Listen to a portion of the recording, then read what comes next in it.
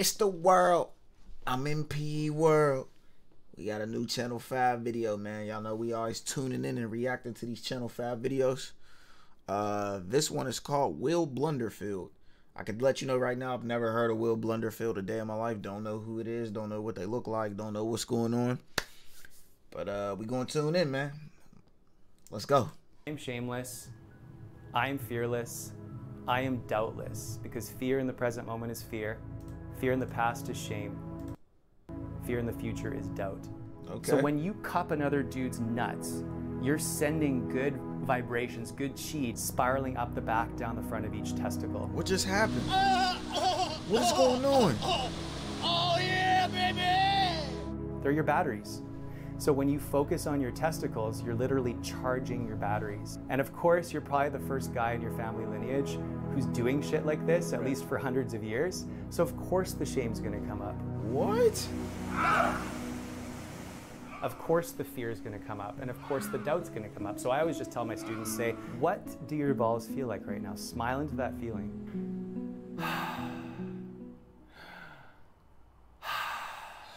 Balls feel all right. Really staying grounded in your nuts and your body and your feet. Good. And then you reach for the nuts, and you basically cup the nuts and you appreciate the nuts. Can you kind of feel the Reiki energy leaving my palm chakra into your ball sack? Mm-hmm. Yeah? Mm-hmm. And we take 3 deep breaths through the mouth.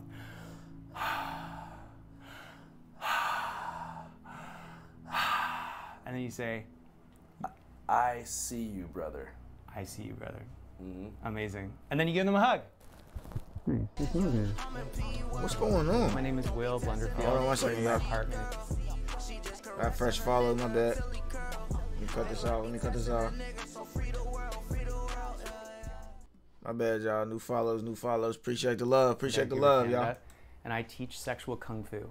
So it's the daily discipline of harnessing and directing your sexual energy from your loins up into the rest of your system rather than constantly just shooting it out like most guys do. Some people are like, well, you're saying that, you know, you should love yourself as you are. Why are you encouraging guys to grow their cocks? Right. But I'm just saying, let your cock and your balls fully exist in the form that they're meant to exist in, beyond the poisoning. The sad truth is that cock size is the smallest it's ever been in recorded history. So my holistic approach is a 3-pillar thing.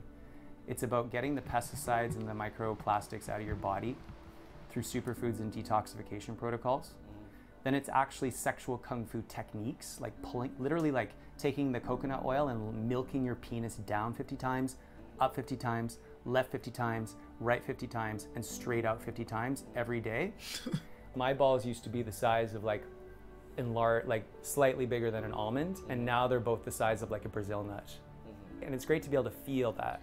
And it's also great to be able to lengthen the I kind of don't have my nut knowledge up, so I'm not too sure if his balls are bigger or smaller now. You know what I'm saying? I don't know. Yes. Easiest way to really come into the penis in terms of lengthening it, you literally just make an OK grip, and you just pull it down. The penis and the tongue are the outermost extensions of the heart. In classical Chinese medicine, you're just like, Traditionally, you sit naked. My teacher, Montauk Chia, taught me this. Later on, we're going to talk a lot about screwing technique. Literally focus your consciousness into your nuts, because energy flows where the mind goes. Right. There's also something that my teacher, Troy Casey, taught me. It's called testicle slapping. So you do this for maybe 2 minutes, not too hard, not too easy, just right, mixing the blood and the chi in your balls, increasing your testosterone, which will increase your manhood. And then you take the energy of nature.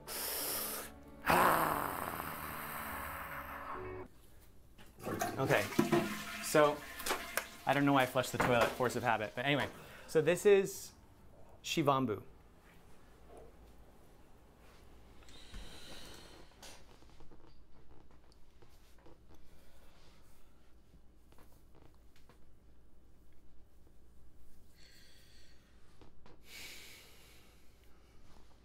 Come on, bro. It's good.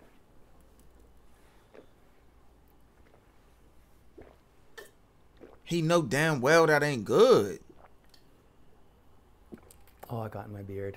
I eat carrots, organic carrots, because they make me feel good. I drink my piss because it makes me feel good. Can you tell us what same-sex erotic bonding is? Yeah, same-sex erotic bonding is when 2 men or a group of men come together to do things that This culture would say would be like homosexual. For example, two men hugging heart to heart with the cocks touching, breathing, and doing our best to stay in a parasympathetic state of being rather than going into stress mode. The first time was definitely really challenging to really be present with actually observing my brother's body and being present with him watching me. The more you do it though, the more you spend time with each other too, the more you can actually just observe and witness the person for everything they've gone through. It's no different than any other part of their body, so why not give them some appreciation, send them some love. I mean, I understand. You know what I'm saying? Like, I get it. You know what I mean? There's different things they're trying to do to lengthen the, you know what I mean, and get the yamins right and get the yamins, you know, the most healthy it could be. And you know how he said in America it's poison, you know what I'm saying? I understand all that. And I understand what they're talking about here too, bro, but no. Brother, you've got a beautiful cock. You got a beautiful cock, baby. Thanks, brother. Got you. And then you hug heart to heart because the heart is on the left side of the body with the cocks touching. When I started hanging out with these guys, and it's not just Will, there's other people in Vancouver who are also engaging in these kind of practices. My assumption was like, oh, they must be gay. Oh, they must want something from me. It took a few years to finally build that trust with these guys that, oh, they're not trying to like subtly manipulate me, and maybe they are gay underneath, but they're not acknowledging it. Whether we call ourselves gay or straight or trans, like, we think that these labels make us all so unique and that they're so important, when really, to me, they're just tools that the Matrix uses to divide us and control us. Because I feel like we're so much more than just one little word. But if you're gonna call me something, call me a faggot. And then Facebook censors go off and I'm in Facebook jail now for 30 days. Plus I talk about medical freedom, so it's like a double whammy for me. Oh my God, the wild naked man denies the existence of viruses. And he just like talks about all this crap. I'm gonna be real. I like to react to a lot of things, but I probably could have skipped this one. I might still skip this one. I don't know, dog. I'm gonna try to make it through for y'all. You know what I'm saying? But I might cut this one off. I just don't understand. And I've been going to med school for 5 And I don't have to understand. That's the thing. Did you actually read the links that I sent? Oh my God, just accept that you're gay.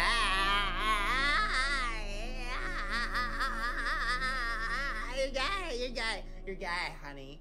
The word that I was called most in high school was faggot. And I just love the intensity of that word. And I guess it's like how some black people reappropriate the N-word. Yeah. I like to reappropriate the faggot. So you experienced like a lot of bullying in school and stuff like that? Yeah, it was pretty bad. Like, people would like draw cocks in my mouth on my student council posters, and I guess they assumed that I was gay because I was a singer.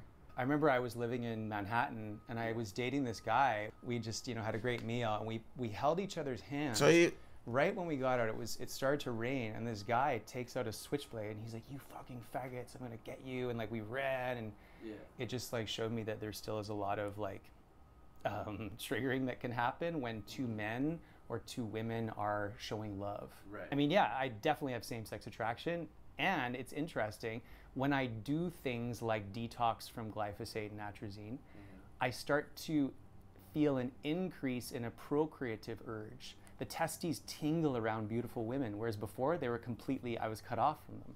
The more I retain my seed, the more I eat well, the more I do same-sex erotic bonding, the more pussy I want to eat.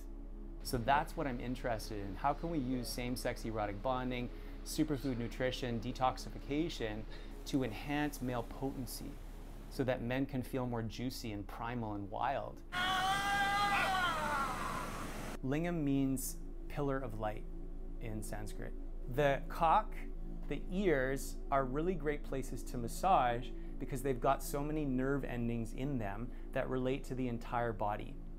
So in my classes, we get naked and we literally massage our cocks together. And this is called penis reflexology. This is a diagram in terms of penis reflexology. It's a little bit blurry. So basically we massage each other's heart meridians to help release self-hatred while cuddling and watching Obi-Wan Kenobi, and it was just so beautiful. And this is what my Celtic ancestors did. They would also suck each other's nipples and share each other's beds before battle. If you do some more digging, Spartans were actually doing. For sure, man. Support the movement.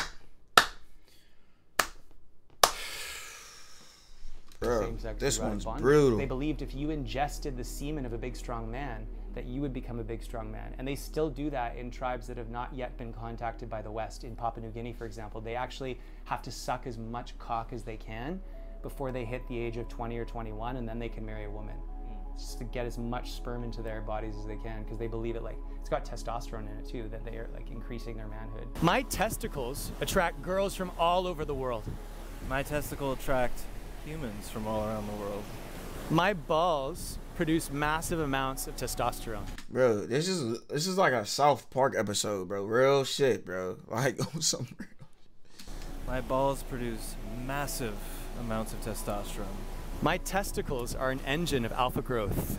My testicles are an engine in alpha growth. Beautiful. So for most of my life, I couldn't feel my balls. Now that I do this ritual regularly, I can actually feel the sperm being produced in my balls, and I feel so much more grounded. I couldn't feel my cock and balls unless I was fully erect. And even when I was fully erect, I couldn't even really feel my nuts. I felt just like there was nothing there. Also, I was sexually abused by a doctor when I was 4, so it was a combination of like a chemical, almost like a chemical castration plus the shaming of the abuse. So the sexual kung fu lineage has literally helped me like feel my balls again, mix the blood and the chi in my nuts. People always say, Will, can I really grow my penis? And I say, yeah, just fucking pull on it. I witnessed his cock change for sure. Like his cock's gotten bigger. It was probably flaccid, maybe 2-3 inches. And then erect, it was maybe 5 inches. Now, it's usually about 3 to 4 inches flaccid, and erect, it goes to about 6, just over 6 inches. So many dudes that I work with and that I've chatted with, actually I'd say every dude is worried about, is their dick gonna be perceived as small? This like fear of like, oh my God, if I show my dick. And this work has helped me to feel like I don't really care about what someone thinks of my dick. I'm just like, this is my dick. None of you guys have super small dicks. Thanks. None of you guys have. The changes I've noticed in my own genitals, not just localized to that area, it's more so their interconnection to the rest of my body. If I'm engaging in sex with somebody, I'm not just focused on this little, as Will would say, a bubble of awareness in that area. It seems to have coalesced back into a full system where if I'm receiving a hug, for example, my whole body's involved usually, except for my genitals. I seem to be unaware of that. Even in those moments now, my full body's back online. I'm not so much emotionally castrated from one area or not. A full revival of the intrinsic system.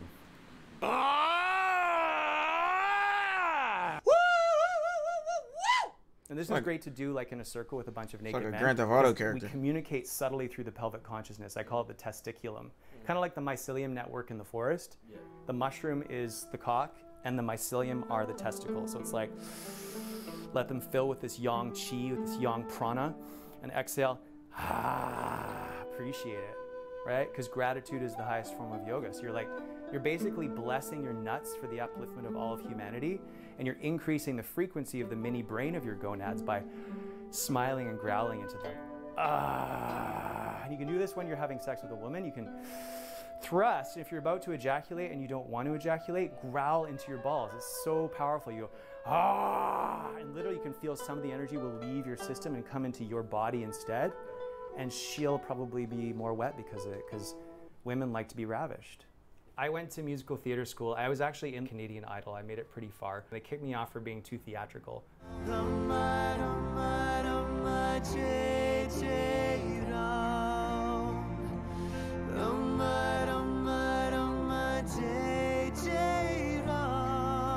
To fast forward throughout the ages, throughout the last 15 years, I was teaching what we would call like hatha yoga, like stretchy stretch yoga. And it was great, but it felt like there was something missing. I started to get into other modalities. I was like, I need more. And also I got addicted to cocaine. So I stopped doing that and I started to look for other ways to get high. Drinking my piss gets me kind of high. I don't know how it works. Doing breath work.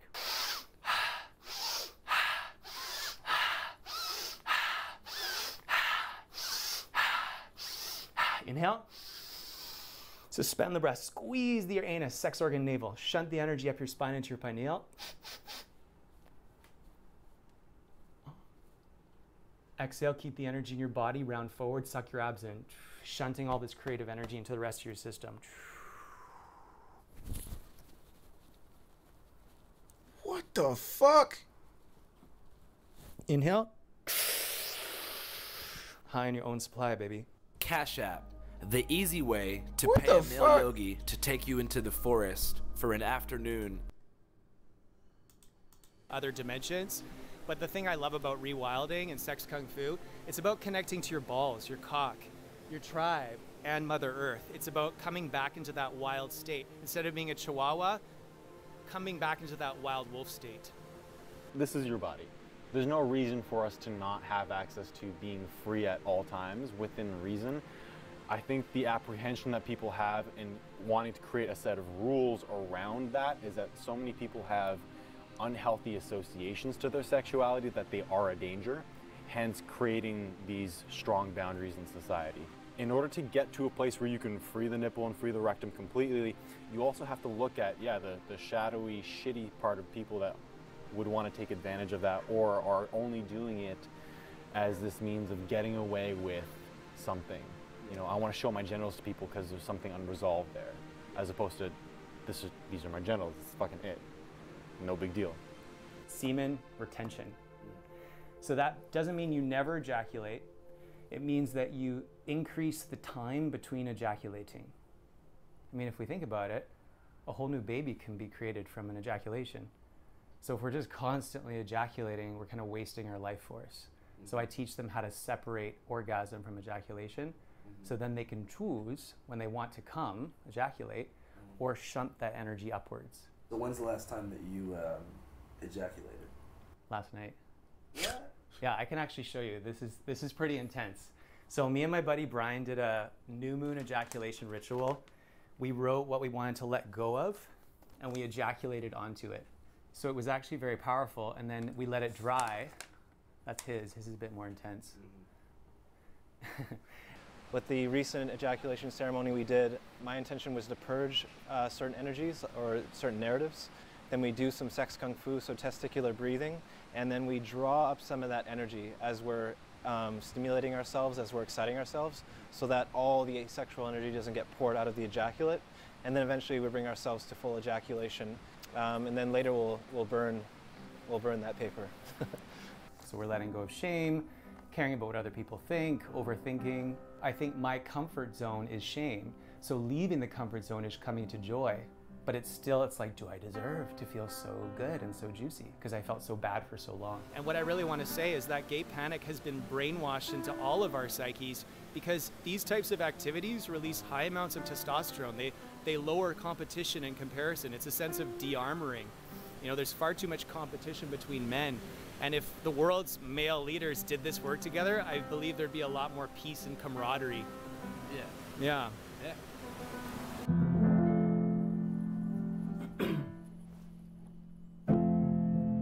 Come on, bro, with the close-ups. You know what I'm saying? Like,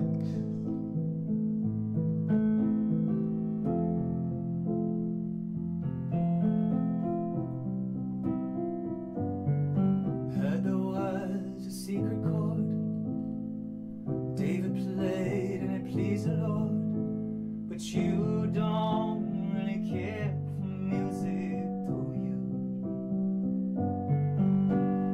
She tied you to a kitchen chair, she broke your throne, cut your hair, and from your lips she drew the hallelujah. It's not a cry that you hear at night. damn, I might get copyright for this song. Claims to have seen the light. It's a cold and it's a broken hallelujah. Sing with me. Hallelujah. Hallelujah. Hallelujah.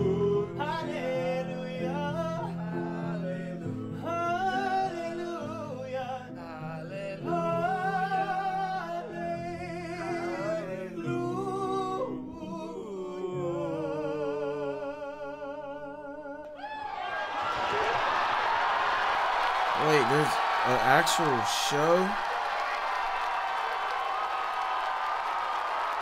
Wait, oh.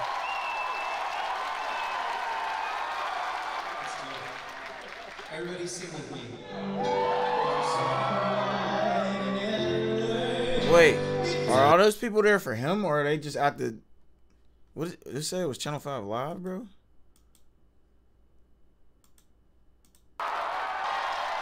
Okay, yeah, it's Channel 5 show.